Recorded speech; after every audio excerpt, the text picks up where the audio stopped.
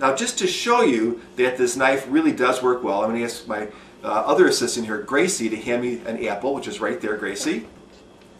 I'm going to move this out of the way. I'm going to get a paper towel. I love paper towels. Put that down here. So we're going to take this little knife, we're going to cut.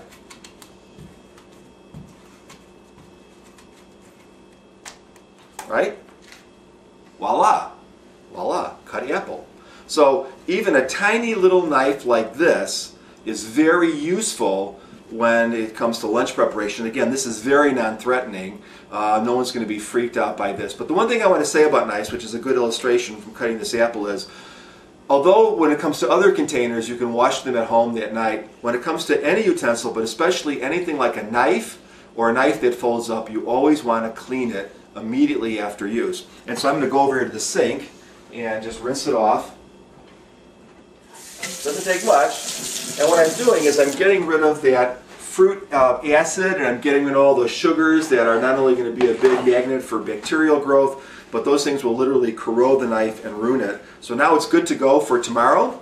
I can close it up. And here's a little trick. If you're in a place where you don't have water accessible, one thing you can do is take your paper towel, moisten it, kind of wring it out a little bit, put it in just a sandwich bag, and then it's going to stay perfectly wet for your lunch. You can wipe off anything, wipe off your hands with it if you like, and you're going to keep your utensils clean. Well, I'm sure you're not wondering, but I'm going to tell you anyways. What do I use? And the reality, as far as the utensil goes, I don't use any of those things, although all of them would work fine. I'll show you what I've been using for the last 7 years, and it's in my little lunch bag here. And the reason I show you is just because when you become attached to something, you tend to use it for quite a while, and these particular items here have worked very, very well for me. This is a spork, like we described before, but this one is made out of titanium. It's Snow Peak makes it. I've had this for 7 years. I think it was about $10 when I bought it. I thought that's ridiculous. I'm spending $10 on a spoon. But you know what? 7 years later, it's still perfect. It's still lightweight. It's strong. It's durable. It feels nice in your mouth. I would recommend it highly. So the Snow Peak Spork. The other thing that I use is that I really do use a pocket knife. Here's my pocket knife. This is a pocket knife that I bought about 7 years ago. It's a genuine Swiss Army type knife. Two companies make genuine Swiss Army type knives. One is Victorinox, the other one is Wegner. They're actually made in Switzerland. They are very inexpensive for what you're getting, and they will last you a lifetime. This knife, which is 7 years old and used all the time, opens and closes as well as it did the first day I got it. It's a perfect knife. It has a nice belly on it for spreading. It has a sharp blade for cutting. This one actually does come with some accessories that you could use. Here's a real nice bottle opener if you are inclined to open those types of bottles. And this is a can opener that actually works. So here's a can opener that actually works. And I've opened many a can with this particular can opener. Highly recommended. Again, it works as well as it did 7 years ago. You may wonder, what did I use prior to this? Well, about 30 years ago, when I was a first-year medical student, I was sitting in the student lounge eating my bag lunch, and one of the other medical students whipped out his Swiss Army knife, and I was so impressed with it that I had to buy one too. And that was my first Swiss Army knife that I used up until this one for my lunch every day, plus everything else you could imagine. Now you might think, well, why did I exchange that one for this one? For a very simple reason. The other one I became so attached to, I was afraid I'd lose it.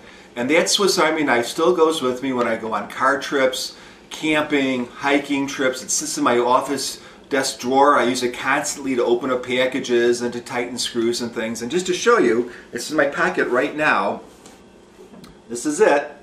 This is my original Swiss Army knife. Still looks pretty good. There's a little bit of a ding on the back, but we won't talk about that. This one's a little thicker, and so obviously for these thicker ones you pay a little more, and this is very unnecessary when it comes to using for a lunch kind of program. But this one probably was about $30 when I bought it.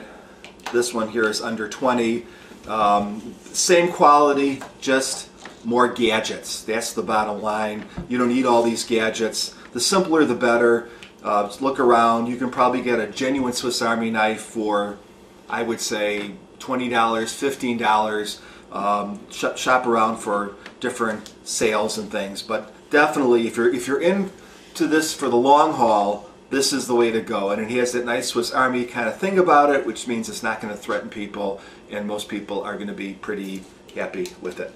So let's move on. We're going to talk about other types of containers, what to use and what to not use. Well, the first thing that you might think of, here's a nice butter container, Earth Balance, natural buttery spread, soy garden, yum. This is, my son likes this, he has a milk allergy. You think, well, I'll just use one of these. I can wash these out and I already have them on hand. I would not recommend using these types of containers, and that goes for any kind of container like this, Cool Whip containers for instance, because these will distort when you wash them, they will not seal properly, and over time you're going to have a huge mess in your lunch pail. It's just not worth it. So these are single-use only items. Don't rewash them, at least not for your lunch bag.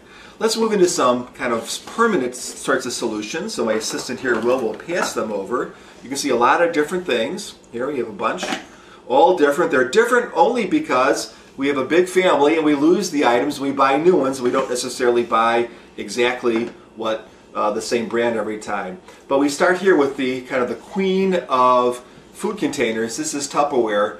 Very good stuff. It definitely will stand the test of time. It's also more expensive, and the other stuff works pretty well too. Here we move into a dollar store type of item. I think this was probably less than $1. Again, works just fine. Seals pretty easily, and a little harder than the Tupperware, but this would be a fine container too, and it's in a nice bowl size. More Tupperware, older vintage. Here's a piece from IKEA that's good for things like sandwiches. I like using something like this to actually pack meals, so often I'm taking leftovers and I'll literally put in the meat, the potatoes, the vegetables in here, kind of line them up, microwave it for 90 seconds, and I'm good to go. My kids use these for sandwiches because they're putting their lunch bags in their backpacks and it's getting squashed, and so if you put a sandwich in something like this, this is additional protection. So you got to be a little adaptable. These, I'm sure, are sandwich type containers. I use it for other things. Permanent stuff is great. The couple things that you want to remember: make sure that it seals well, that's the most important. Make sure that it's the right size. If it's too big, you're wasting space. If it's too small, you're going to overfill it and you're going to have a mess. And they come in different types of containers and of sizes, shapes, everything. So you'll definitely find something for your needs. So let's move on to another thing. Now, some people are all freaking out about plastic. They don't want to microwave in plastic. You can certainly get a lot of containers like this one. A very nice nurse gave me this. It's Corningware container, so it's actually ceramic. You can get Pyrex, or it's a glass, containers too. Very nice, very big, good for soup. You could use it for a cup if you wanted to. It has a nice sealable vented lid.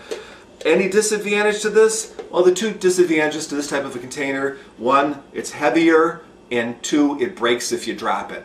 That second one is probably the bigger problem, so be aware. But if you're really determined not to cook in plastic, there's a lot of these types of containers out there too. Just have to be a little more careful. There's another whole category that evolved over the last few years, and that's called the semi-disposable. They come with a variety. This is Glad, this is Ziploc, this is Glad, but I've seen Reynolds and other brands too. And these are containers that are designed for multi-use, but they're not the same solid construction as something like this. These will last a very long time, and they're great advantages. They're very cheap, and if you lose them, or let's say you leave your leftovers in it over the weekend, you leave your lunch at work or something like that, you don't really want to wash it because it's gross, so you could just throw them out.